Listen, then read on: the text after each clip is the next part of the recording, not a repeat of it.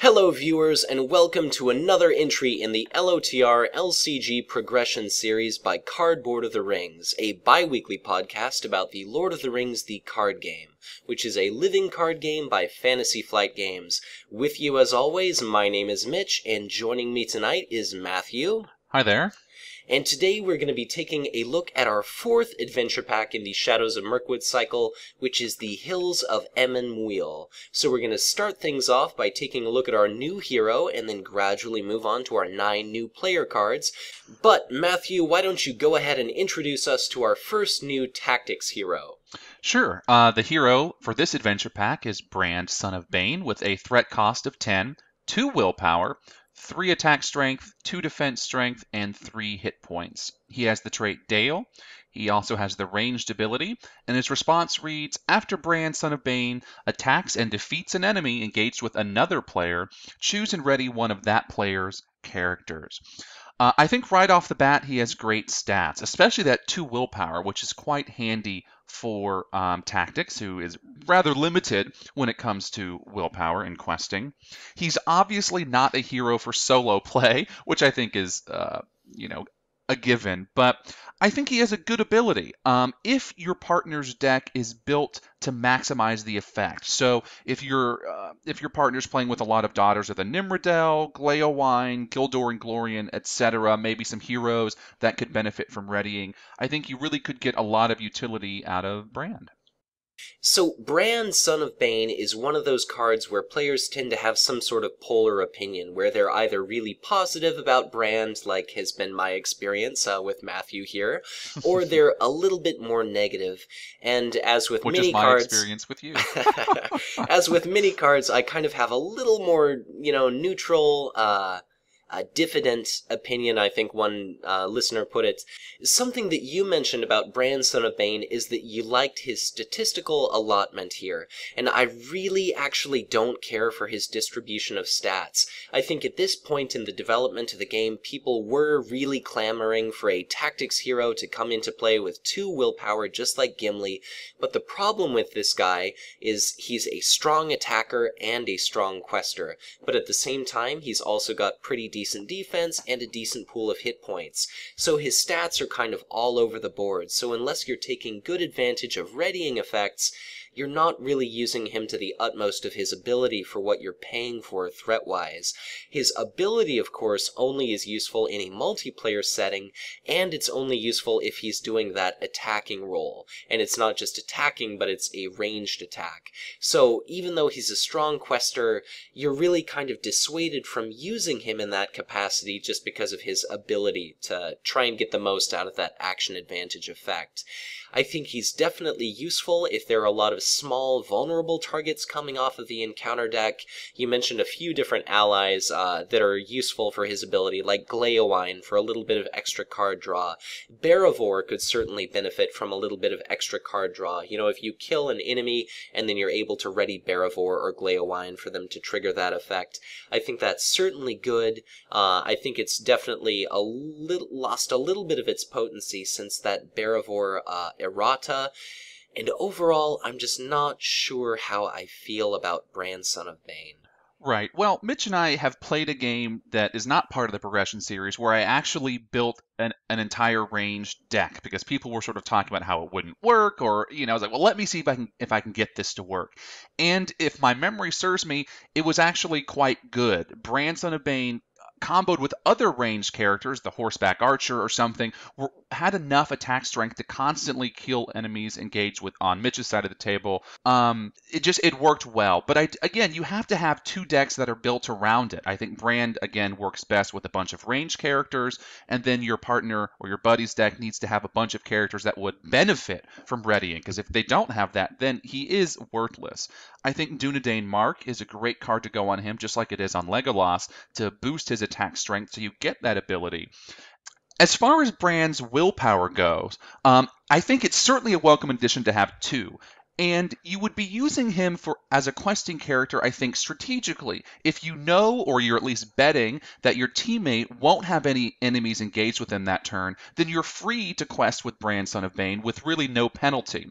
But if you know that your teammate does have enemies engaged with him, or they're likely to get enemies engaged with him, then you're going to hold Brand back from questing. So in a sense, I think his ability doesn't limit him to just attacking because it's dependent on something else happening. If that doesn't happen, then you've got him being a questing character. He can do something else. I think if he had 0 questing power, in my opinion, he'd probably be less useful than he is now. Yeah, I think the biggest thing with Brand, Son of Bane is, just like you pointed out, it's going to take a deliberate deck construction effort to get the utmost use out of his ability. Either the other player on the table is going to have some sort of defender ready, because, of course, defenses are declared before attacks ever get to happen for the players, so they're going to have to absorb some sort of damage before you're able to strike back and ready some characters, but maybe Brand is going to be able to ready a character for card draw, maybe do a little bit of attacking, but it's definitely good in conjunction with some Sentinel defenders, be they Gondorian Spearmen or Aragorn, whatever it happens to be. And of course, just like you said, if you've got attack bolstering effects like Blade of Gondolin, Dwarven Axe, or other ranged characters, Silverlode Archer, Legolas, Brand is certainly a lot more appealing. Right, absolutely. I think my deck actually had Sentinel as well as Ranged. It was both of those keywords, and it worked pretty well. Either way, I think I could probably discuss Brand forever. He's not a hero I include in every deck, but I definitely don't have the negative opinions of him that some others do, so I wouldn't be surprised if you see him in some of the upcoming videos that we make. Sure, and really the only last little thing I want to throw out for Brand, Son of Bane is don't overlook effects like Hinamarth Riversong or Denethor for some end-of-the-turn scrying effects. So maybe you'll free up a defender for the following turn if, you didn't need a defense that round, or if it just so happens to work out perfectly. Absolutely. So we have our leadership cards up next, and it's an ally, Keen-Eyed Took, with a cost of 2. 1 willpower, 0 attack strength, 0 defense strength, 2 hit points, and the Keen-Eyed Took is a hobbit. His response reads, after Keen-Eyed Took enters play, reveal the top card of each player's deck. And then there's also an action. Return Keen-Eyed Took to your hand to discard the top card of each player's deck. First off, this card has very poor stats. No attack, no defense, negligible willpower, negligible hit points. I'm sort of baffled by this card in many ways. I was sort of really racking my brain as to why you would ever include this in a deck. I'm not sure I came up with a whole bunch of reasons, but the thing that seemed most obvious to me is that this is an easy trigger for the Valiant Sacrifice in case you need some card draw, the Horn of Gondor in case you're desperate for resources on whoever is attached to, Horn of Gondor is attached to, or maybe even Prince Imrahil himself. This is a way that you can force this ability to trigger without waiting for an ally to die. But I just cannot see that many uses for this card. How about you, Mitch? Well, I definitely like that it is, just like you mentioned, sort of some on-demand readying of Prince Imrahil, so if you really need him available for his 2 questing, or more likely his 3 attack or 2 defense, you're going to be able to pop this guy back into your hand. It is nice that when he enters play, all players in the game have a little bit of a scrying effect, so they can tell what's going to be coming up next. His stats are pretty pathetic, admittedly, but he's fairly on par with other leadership characters we've seen, like Guard of the Citadel. Of course, the downside to using his ability and popping him back up to your deck, whether you're triggering Valiant Sacrifice, Horn of Gondor, Prince Imrahil, whatever it happens to be, is you might discard some really nice cards. But if you're running effects like Stand and Fight or Dwarven Tomb, in a lot of cases, building your discard pile isn't always a bad thing. It's almost like an extension of your hand in some cases. So, Keen-Eyed Took for me isn't necessarily an ally that I've used to great effect, but for players that use Prince Imrahil, it's certainly not one to necessarily overlook. You just definitely want to be careful of, who you're pissing off when you're discarding the top cards of everyone's deck.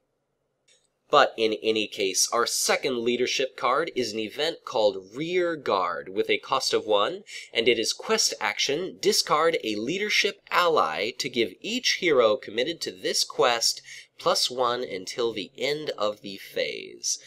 And this is definitely a card that I feel as I've kind of matured as a, player of LOTR LCG now that the game's been out for almost a couple years now.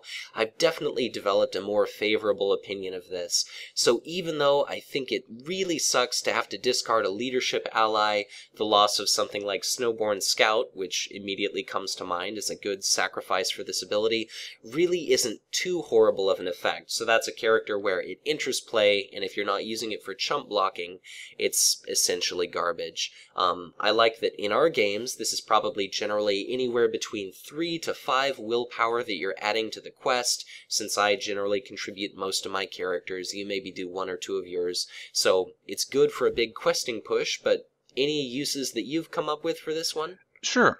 I think that this card in many ways is very similar to Faramir, though perhaps slightly less useful in that Faramir gives +1 willpower to all characters that one player has committed to the quest. This one will do all heroes, but as you said, at least for our progression series, you and I aren't always committing all of our heroes. In fact, I usually only have 1, maybe 2.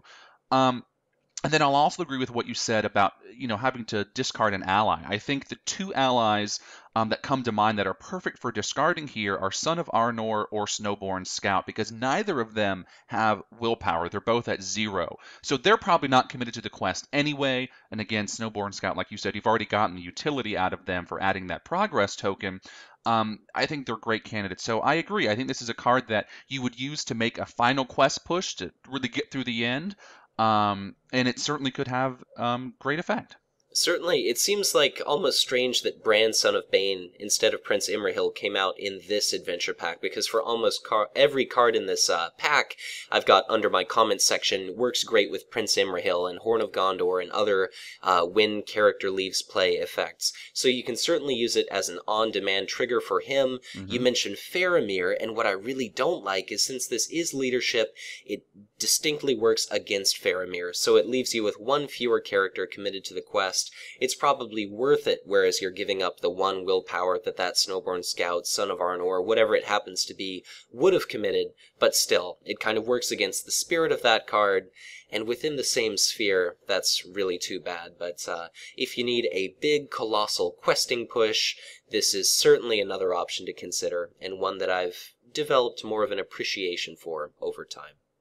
So that leads us to our tactics cards, the first of which is an ally, Descendant of Thorondor, who costs 4. He has 1 willpower, 2 attack strength, 1 defense strength, and 2 hit points. He's both a creature and an eagle. And Descendant of Thorondor, like all eagles, cannot have restricted attachments. His response reads, after Descendant of Thorondor enters or leaves play, deal 2 damage to any 1 enemy in the staging area. I think, first and foremost, Descendant of Thorondor is a fantastic candidate for sneak attack. You pay the 1 leadership resource, you pop him in, he does 2 damage, he pops back out, he does 2 more damage to 1 enemy in the staging area, putting him on par with Gandalf's damage ability. Of course, this would trigger Prince Imrahil, Horn of Gondor, Valiant Sacrifice, all of those sorts of things. I think Descendant of Thorondor is absolutely one of my favorite eagles. Yes, I think this card is absolutely fantastic. It seems a little bit funny to say since it's only 2 adventure packs away, but I see this as the improved Bjorning Beekeeper 2.0. So for the same cost, it's got 1 less hit point, but it also dives in and hits the staging area, except it's affecting 2 targets instead of just a big global effect. But what I really like is if you combo this with something like Thalin or Gondorian Spearman, there are countless enemies that you're able to kill outright with this. So if you're playing Journey Along the Anduin, those frustrating wargs that attack players and return to the staging area, they're going to be killed outright. Dalguld or orcs are killed, and I generally don't like to talk too much about our future expansions, but once we see our first deluxe box, Khazad-dûm, there are countless 2 hit point enemies that Descendant of Thorondor just absolutely decimates. So it's certainly a shame that if there are no enemies sitting in the staging area, this effect has no use, but again, Prince Imrahil triggers, Horn of Gondor triggers, it's fantastic with sneak attack, you can use the Eagles Are Coming with it, you can use Born Aloft, and it's certainly very Radagast friendly. Yeah, if there's any drawback, it's that it has to be an enemy in the staging area. So if you block with Descendant of Thorondor and he dies and you know, and he goes to your discard pile, you can't then put the damage on the enemy that killed him, which sort of stinks. But yeah, he's absolutely a great eagle. I think of him dive bombing enemies every time I put him into play. It's just such a great card. So after we've talked about Descendant of Thorondor, that leads us into a kind of peculiar card that really works with Descendant of Thorondor, and outside of that has extremely limited utility, which is Meneldor's Flight, a zero-cost tactics event which reads, Action, choose an eagle ally, return that character to its owner's hand. So what's nice about this is it's obviously a free effect. You can bounce an eagle card, say Descendant of Thorondor, back to your hand. But what I don't like about this is Descendant of Thorondor is the only eagle at this point that we've really seen with some sort of enter and leaves play ability. So it's really the only useful eagle to use this on to get any sort of effect out of it. Yeah, what I don't like is that this is a more expensive version of Sneak Attack, at least when thinking of Descendant of Thorondor. Sneak Attack only cost 1, but you don't have to have the ally, in this case Descendant of Thorondor, already in play. Whereas for Meneldor's Flight to work, you have to pay the 4 tactics resources to play the Descendant, then play the 0-cost event to get the 4-cost ally back. You see what I'm trying to say here. So it has uses, but I don't think it's as good as Sneak Attack.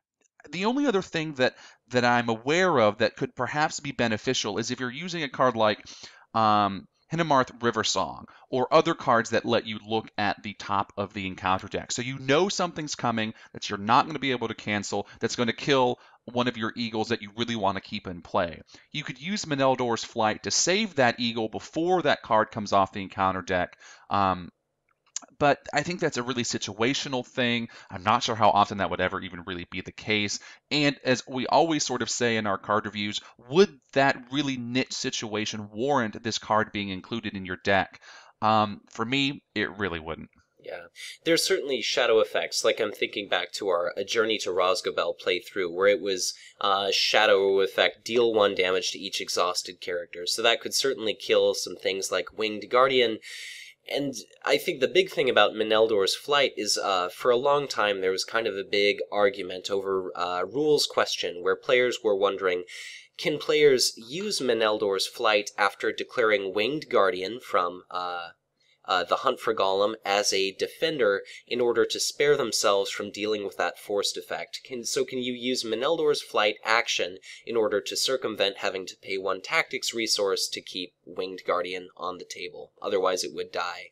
And what ended up happening is Nate French came and gave us a little bit of a rules clarification where the forced effects are always going to be resolved before actions. So even though at the end of each step in combat resolution, players have an opportunity to use actions and play event cards, the forced effect of, say, Winged Guardian is going to happen before players would have any ability to drop Meneldor's Flight. So it seems almost silly that this card is so limited in its utility as kind of a Eagle-exclusive version of Born Aloft, and outside of a few extraordinarily situational uses like you mentioned, I really think Meneldor's Flight is just, it's pretty awful. Right. It also can't fetch Eagle allies from the discard pile, which, if it could, I think this card might be significantly better. But because it can only return an Eagle ally that's already in play to your hand, again, I just don't think it's worth it. So that's it for our tactics cards. Let's take a look at our spirit cards. The first of which is the Rittermark's Finest, which is an ally, has a cost of 2, willpower of 1, attack strength of 1, defense strength of 0, and 2 hit points. It's a creature, and it's Rohan, and its action reads, exhaust and discard the Rittermark's Finest to place 2 progress tokens on any location.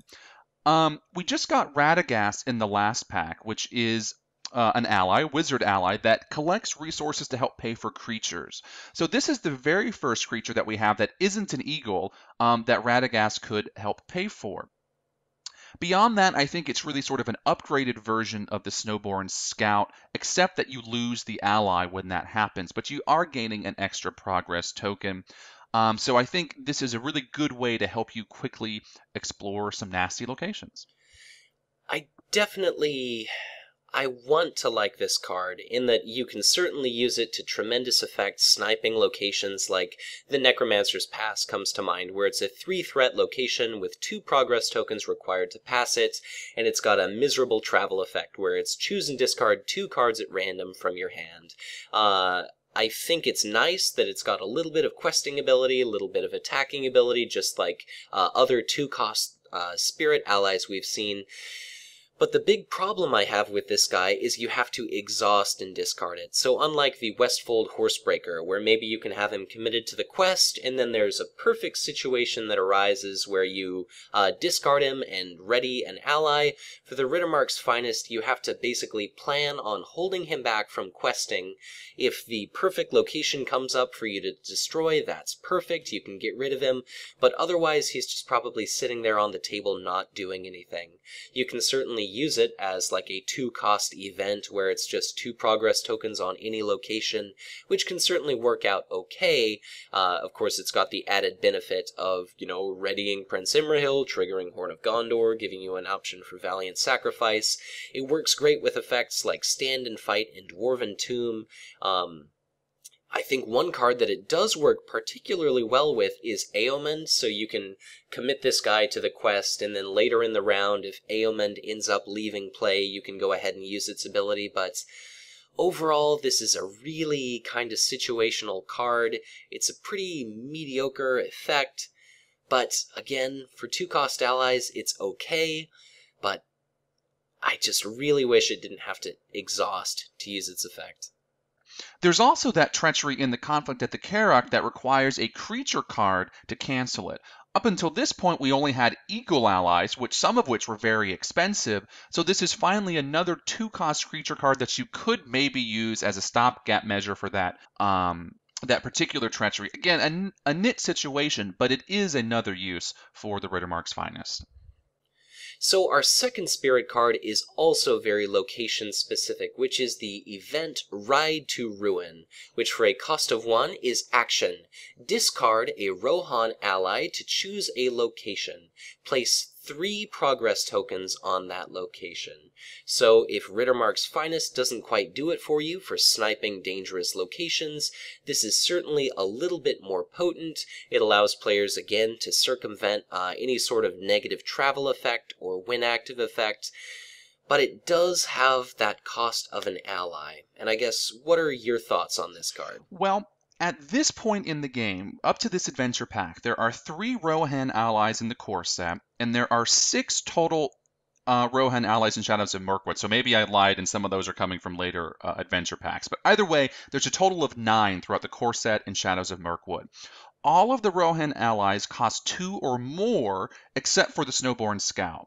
So I think that this is a great effect, but it has a high cost. You not only have to pay the 1 for the Ride to Ruin itself, you're paying 2 or more for most of the Rohan allies. So again, as we've said several times, up until the present day, the Rohan trait really hasn't been all that well developed, at least not in comparison to the dwarves or what Gondor will be. So this might be a card that in the future sees some great use. Currently, in these two, in the core and the Shadows of Mirkwood, I think it's somewhat limited. Yeah. Again, I'll say the perfect use for this, other than Snowborn Scout, is Eomund on demand leaves play. You can ready any number of characters. I'm sure at this point you can probably guess which hero this might be useful to ready, but other than that, Ride to Ruin is alright, but I think, just like you mentioned, the price is, at times, a little much to pay for the effect that you get. Right. So that leads us to our lore cards, the first of which is another unique ally. We just saw a unique ally in the last adventure pack for lore. In this case, it's Gildor Inglorian. A hefty cost of 5, but a hefty 3 willpower. 2 attack strength, 3 defense strength, 3 hit points. It's a Noldor ally with an action that reads, exhaust Gildor Inglorian to look at the top 3 cards of your deck. Switch one of those cards with a card from your hand. Then return the 3 cards to the top of your deck in any order. So fantastic stats. I think it's a pretty good ability. The cost is on par with Radagast or Gandalf. but even with that said, he's a superior, or super rather, defender and quester. Again, I don't play lore all that often. I cannot recall if I've ever used this card. The cost would certainly be a detriment to me, even if the stats are great. In most of our progression series, we're only running 1 or 2 lore allies, so this guy would take quite a bit of time to get out. To me, it's a lot like Bjorn, who I always sort of want to play just for the coolness factor, but that cost of 6, similar to Gildor's cost of 5, is hefty. And if I had 5 resources to sort of spare, I think I'd much rather play Gandalf. The trick with this guy is definitely his stats are astronomical. Like, he's a superb defender, fantastic attacker even with 2.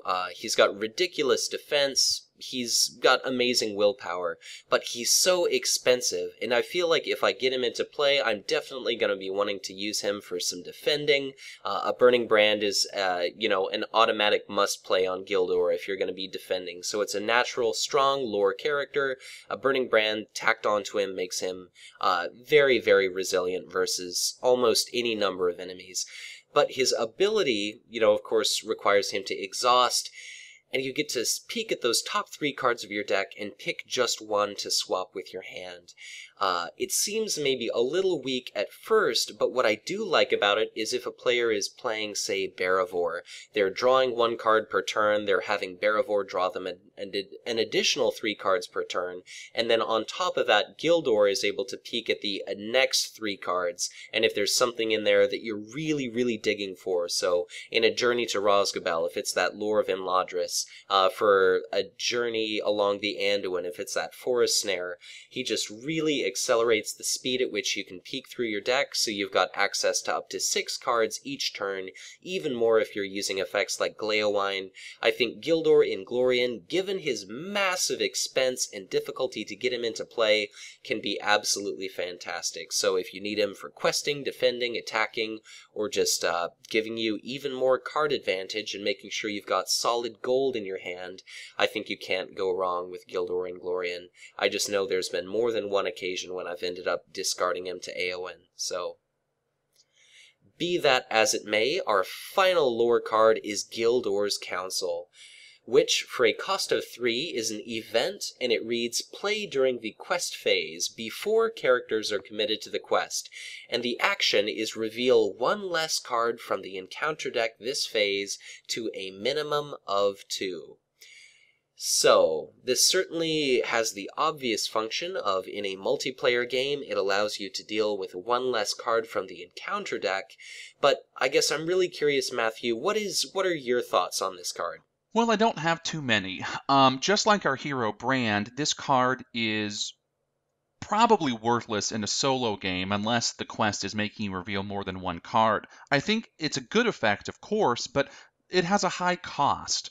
The only time that I could see this card maybe being super helpful is if, again, much like some of the other cards we've discussed today, you're trying to make that final quest push. So you're trying to really limit the amount of threat coming off the encounter deck. Otherwise, again, I think the cost makes this card sort of prohibitive. Yeah, I think my major problem with this one is it's nice, of course, it's 1 card that eliminates 1 card from the encounter deck, so whether it theoretically could have been an Ungoliant spawn or a Hill Troll, whatever it is, it's 3 resources, completely eliminates, let's say in a 2-player game, half of what the encounter deck is going to reveal, unless it's something special like A Journey Along the Anduin Phase 2, something like that, where you're revealing an additional card.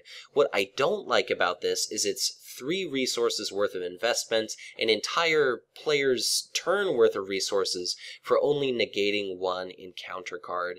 And something that I really enjoy is finding some sort of attachments or something like that where maybe they even have a cost that's more than 3, but it's some sort of repeated effect. So it's not only a one-time investment, but it's something that's going to sit there on the table and continue to benefit you turn after turn. So, just like you said, it's certainly useful for that one big questing push to finish off the scenario, but Gildor's Council, to me, is a little bit too expensive to include in my decks.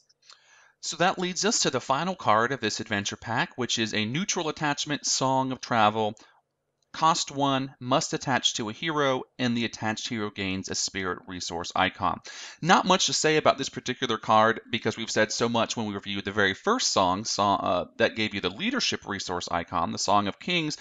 All of these songs are fantastic. If you're not wanting to play spirit, but you want to include things like Unexpected Courage, Hasty Stroke, Test of Will, all those really fantastic spirit cards, this lets you get around that.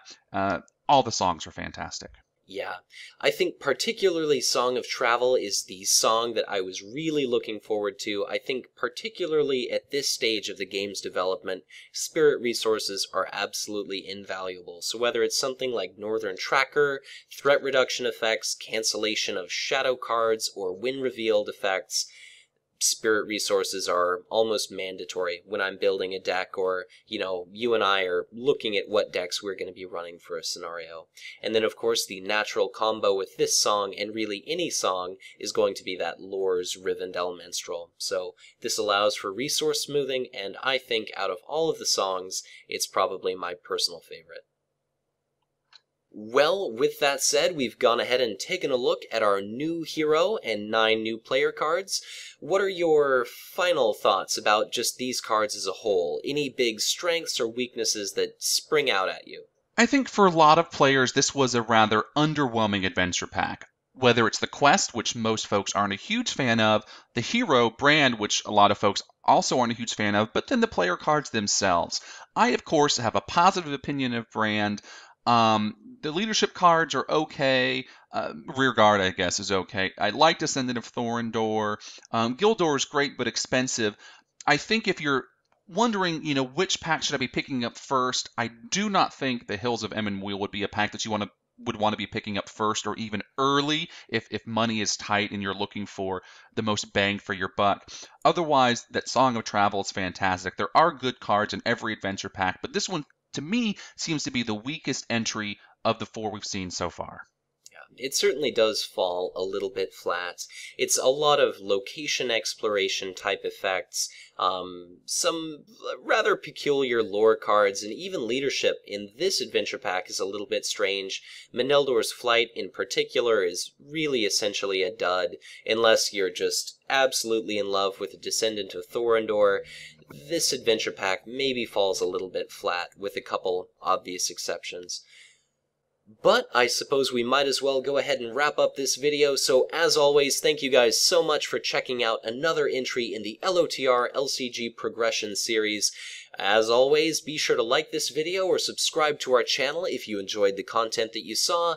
If you thought of a use for any of these player cards or our new hero, Brand Son of Bane, that Matthew or I happened to forget, or if you've just thought up a clever, creative use for some of these or had any good play experiences with them, be sure to let us know about that in the comments below. But with that said, I suppose we'll have to see you guys next time in our upcoming video, which is going to be our actual play experience of our new scenario, the Hills of Emyn Muil. Thanks for watching.